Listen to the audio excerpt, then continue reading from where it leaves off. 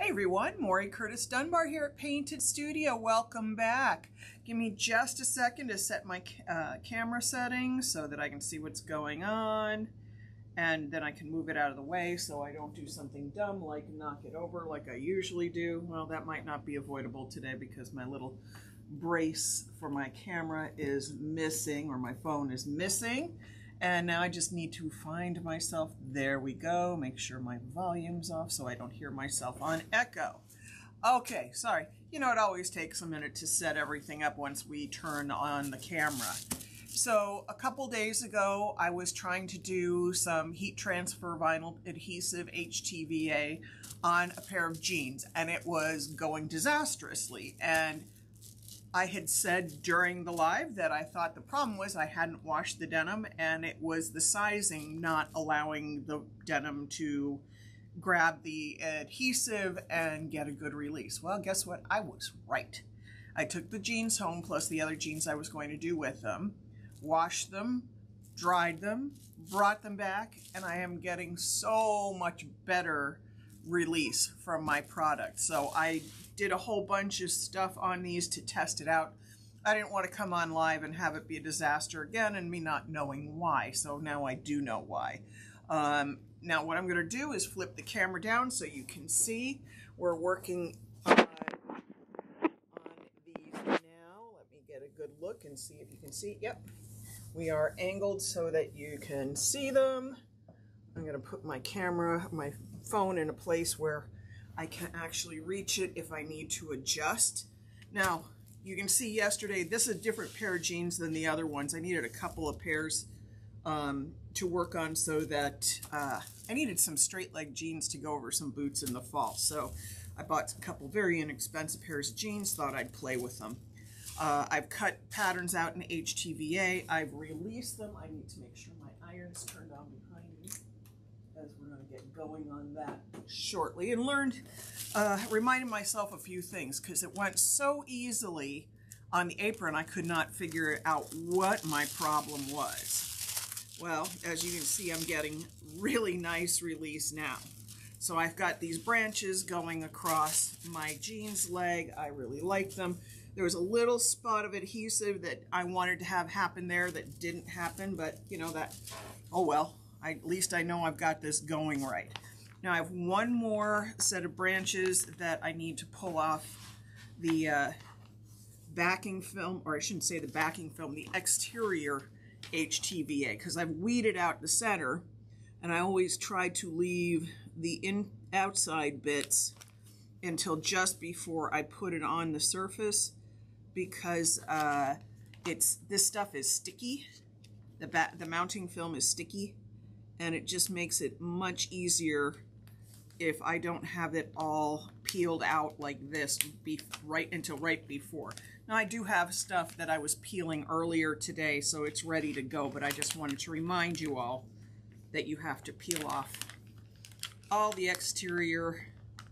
If you're transferring an image, you gotta get all of this off. And all of this stuff you want to take away from your surface. And I have a little garbage bag sitting next to me, and you want to put it all in the trash. Now when I use this on my Cricut Maker, they don't have a specific setting for heat transfer vinyl adhesive. So I use the stencil vinyl setting, and I have it set on, when it comes to the pressure, it's got default more or less. I use more because this is a little thicker and a little bit stretchier than standard stencil vinyl. So you want to make sure it gets cut all the way through. And I get a good clean cut with it that way. And all this stuff that I'm peeling off is potential adhesive, but I don't need it for my image. I know, I peel all this off and like, oh God, I feel like I'm throwing away so much stuff. And you kind of are. That's why I keep all my little odd pieces when I can, and then when I did all the stuff for these jeans, I had all these random little pieces that I used up like all my odd bits of leftover HTVA that I had other patterns cut into, and I was able to cut, you know, around them and have big open spaces that I could then remount on a mat and cut again. This, there isn't enough there for me to really work with.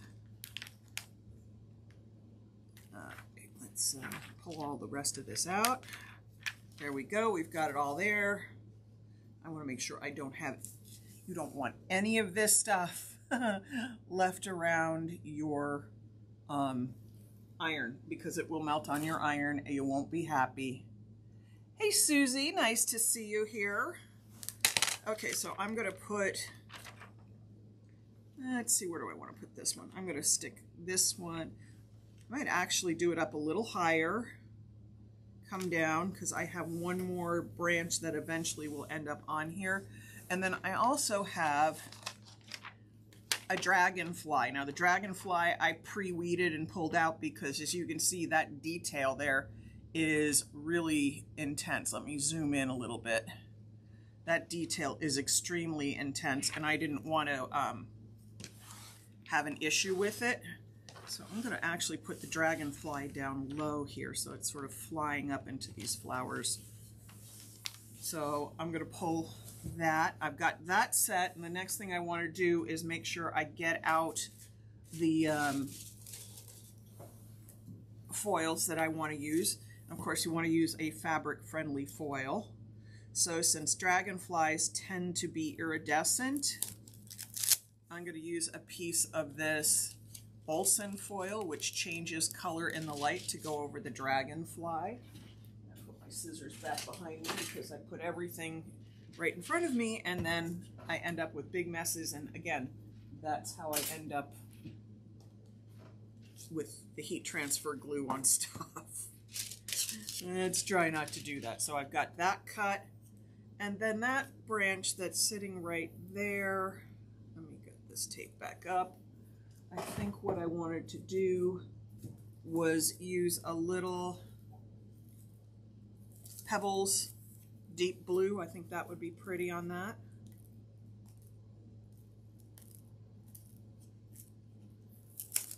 So I'm going to cut a little piece. Yes, I'm on a little earlier than I normally am, but I'm working on about a gazillion things today, and I didn't want to miss you. Yesterday I tried to get this done, and I could not get 5 minutes that, whoops, dropped that on the floor. I could not get 5 minutes that let me do anything other than try to play catch up. So first thing I'm going to do is iron this on. And I've got my iron set to cotton. You can start with silk. It just depends on your iron. And it also depends on the surface. I need to use cotton on this, and then I want to push down a little bit because I want that to really grab on.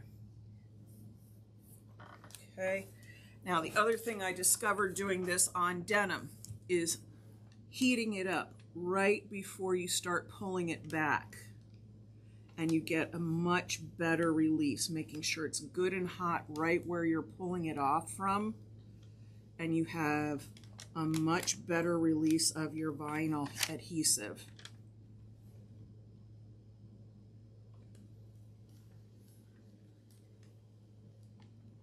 And we've got a nice release right there.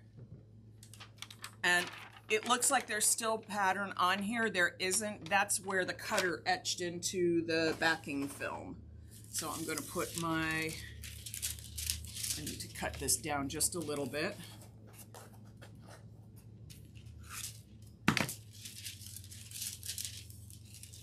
I'm going to put the foil right there over that. Now, I'm not ironing that one yet. I'm just going to let that hot spot stay warm for a minute, because I'm also going to come up here and I'm going to release this one.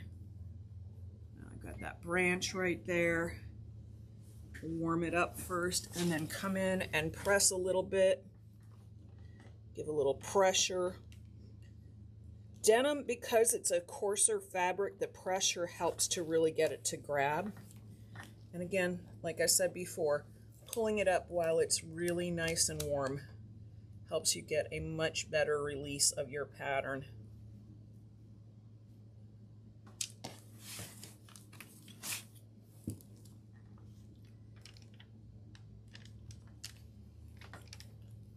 Okay, there we go. Came off nicely. Set my iron back behind me for a second so that I can then put my piece of foil over this. Smooth it down. Now I've got both pieces on here. I'm going to take parchment paper. You can use an ironing cloth. And as you can see, I'm working on a piece of wood, but I will tell you right now, if I had a bigger piece of wood, it would be easier for the design I have. You can use cardboard as long as it's not corrugated. Corrugated cardboard does not work very well. It actually presses the ripples into the design. You don't want that. All right, now I'm going to come in here again, pressure and heat.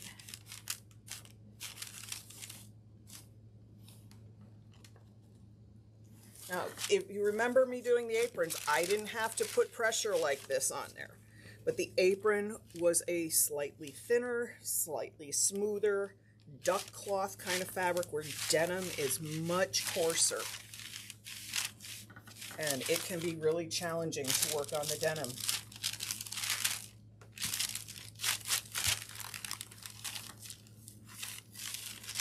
Now, let me move things around. Check and make sure I'm stuck to every place I want to be stuck.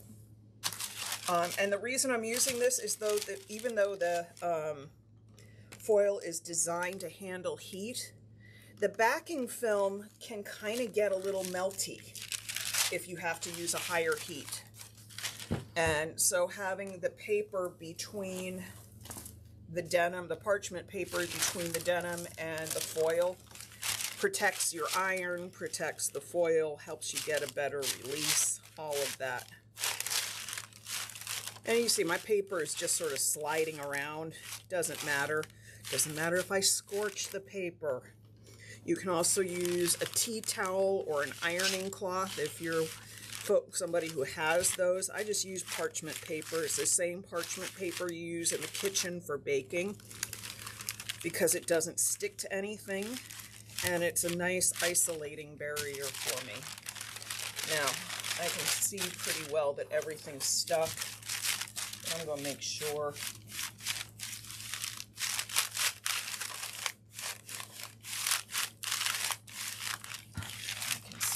Well stuck, because you should be able to see pretty well a little hint of your pattern in the foil. It's harder to see on pattern foils, but on a more solid one you can see it pretty easily.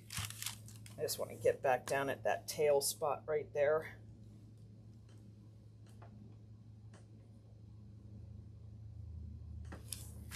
Okay, now put my iron away.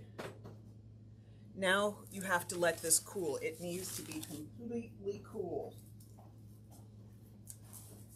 We're going to work on this pair next.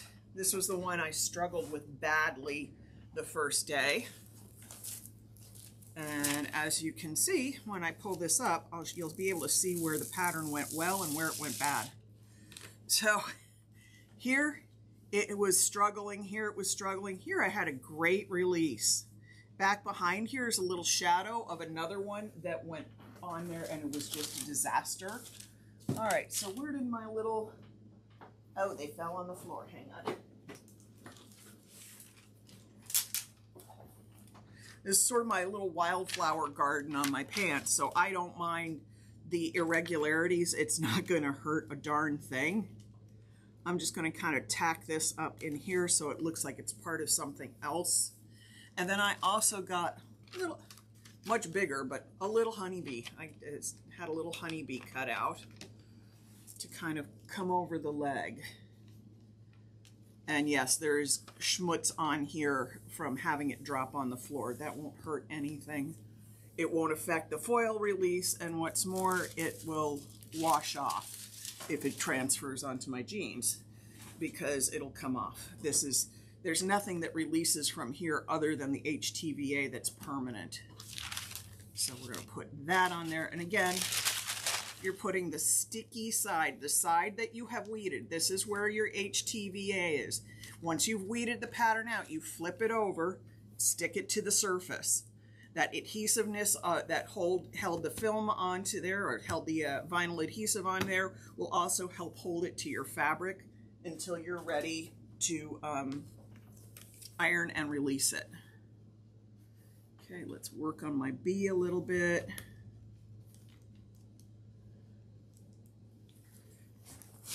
Okay, a little pressure.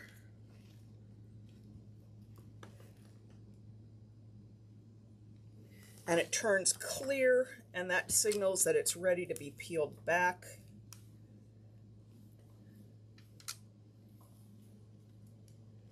And you should be able to see the sheen of the adhesive on your fabric. All right, that peeled back nicely. Let's put that in there. And I thought it would be fun for the B to use the yellow, green, and gold stripe foil.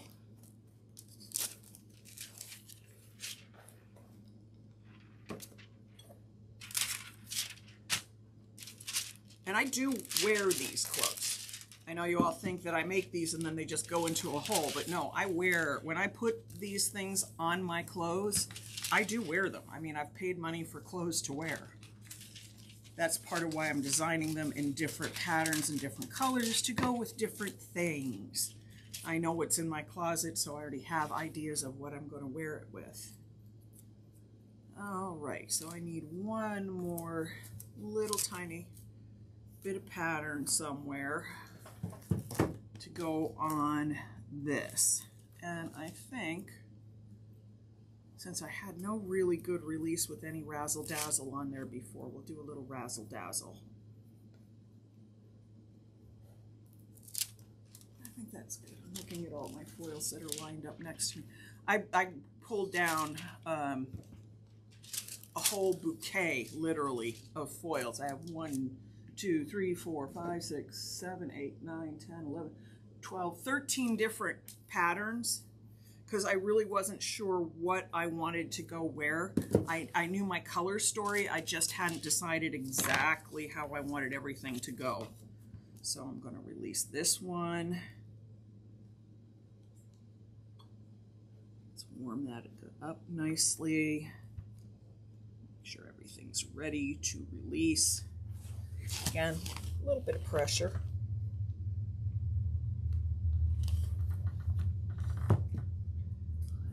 Peel off pretty well. Well, that's not wanting to peel off everywhere.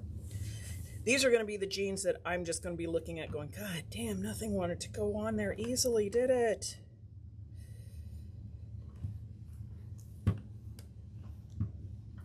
It almost looks like paint splotch.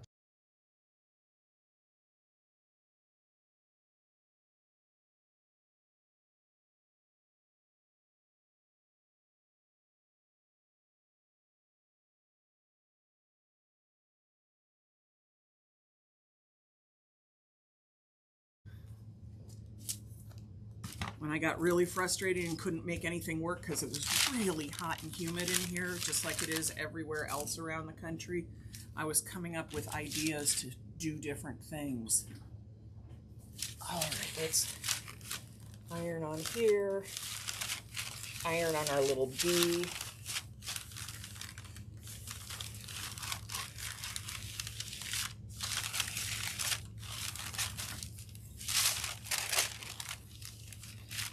Iron on here. I might have a little bit of sticky stuff still there. That's the way that grabbed a little bit on my iron, so I may just stick that piece over there and see if it picks up any residual foil adhesive. I'm gonna get as much pattern released as possible because something actually stuck to the bottom of my iron.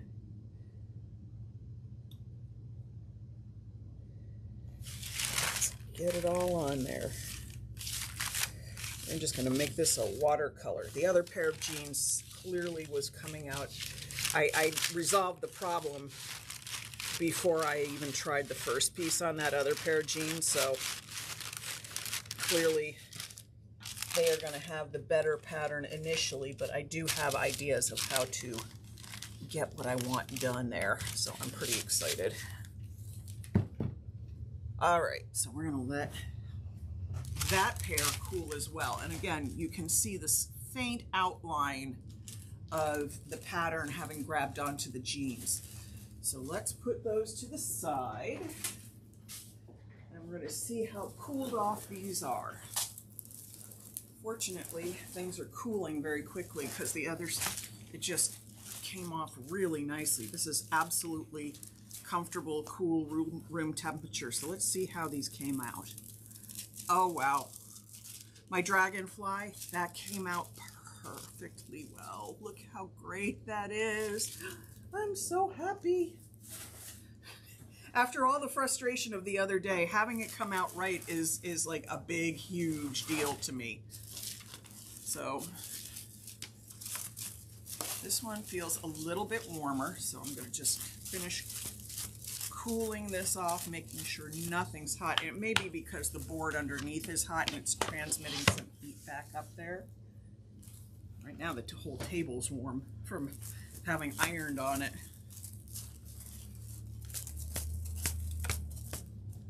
All right, I know I'm flapping and you can't see what's going on. I'm just trying to make sure it's good and cool before I peel it back, because that dragonfly came out so nicely. I was hoping this would do the same. Oh, look how well that came out. So pretty. Okay, so, and it actually did, where I had some lesser release on some of these others, it picked up and completed the pattern. The only place it didn't get was right here, where I didn't iron it hard enough. So we're going to put the board back. Yes, we can use our fancy cutout shapes for ironing as well. And I'm going to get a little tiny piece of this that's fresh. If you have problems with ironing, with your HTVA not releasing on the first time, don't put a piece of foil that you've already used, already treated with heat.